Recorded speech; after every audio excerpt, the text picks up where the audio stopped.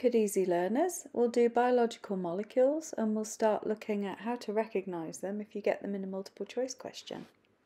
First, let's consider the categories: carbohydrates, lipids, proteins, and nucleic acids. Always put them in this order because the elements are CHO, CHO, CHON, CHONP, CHO, CHO, CHON, CHOMP. Next, draw the basic shapes. There's a candy shape for glucose and a cupcake for ribose.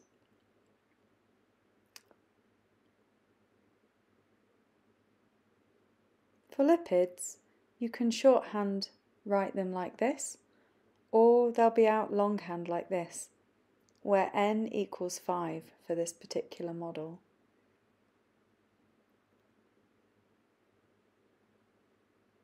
This is a fatty acid.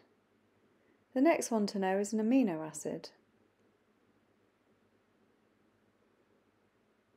I think this looks a little bit like an insect, whereas the fatty acid looks more like a caterpillar.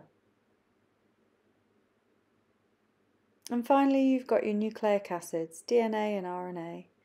They look the same, but one has deoxyribose and the other has ribose. The DNA nucleotide is made up of a phosphate, a sugar, and a base. And that base contains nitrogen, hence the N and the P in the CHOMP and the N in the CHON for proteins. The aim of this video is to do the basic outline for the biological molecules so you can recognise them. So, did we nail it? Get in touch. Let us know what you think. Write in the comments below. I hope we made it easy.